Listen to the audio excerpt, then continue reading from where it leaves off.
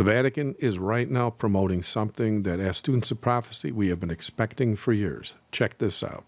The Vatican has stated that China is the best example of church's social doctrine.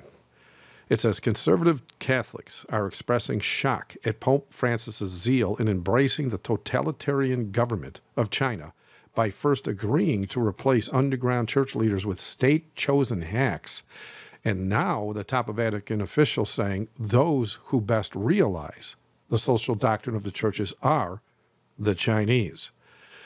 Those of you that frequent my website know all about my Vatican's Socialist Agenda page and why I built it years ago.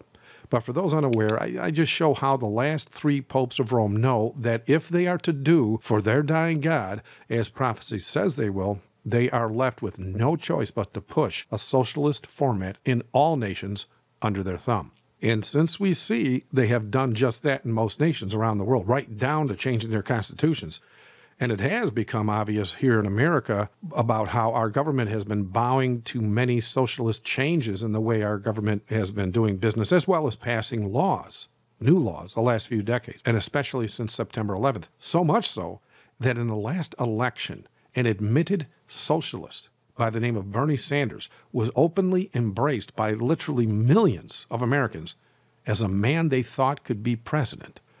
And so it's par for the course for the man of sin in Rome to declare the way their churches are socially structured in communist China as being a good example for all the churches around the world. And just so you know, this Vatican statement comes after 18 months of negotiations with leaders in Beijing to plot a normalization of relations. And keep in mind, this suggestion by Rome isn't only directed to the Roman Catholic churches. Since June 26, 2000, all the Protestant churches have declared themselves under the leadership of the Pope's One World Church, or World Council of Churches, as he calls it. And yes, this includes the Seventh-day Adventist Church. As most historians will tell you, socialism is the final stepping stone towards communism. And as students of prophecy have been saying for decades, you simply cannot enforce the mark of the beast in a free society. It has to be a socialist and even communist structured society for Rome's mark to be realized. And so this is why the Vatican prelates see no issue boasting about China's extreme anti-Christian church format as being a good idea for all churches under Vatican rule. As we know, the 10 toes of Daniel are already on paper awaiting the other shoe to drop. The only obstacle in Rome's way at present are the churches. And since they already bowed to the Pope's World Council of Churches, as well as allowed the governments of the world to con and even force some of them into a church-in-state format so as to create the image of the beast in Rome, which in the USA is called the 501c3, in Canada it's the T4117, and so on. And so all the wolves on the pulpits are going to do whatever their man of sin in Rome demands, because right now, the basic reality is they have absolutely no choice. Their fruits have declared boldly they no longer follow the Lamb whithersoever he goeth.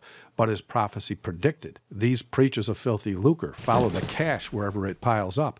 All the pastors know to step out of the WCC and the 501c3 would be a literal financial disaster for them. And so their chosen God has become, as James chapter 5, verse 3 predicted, their gold and silver.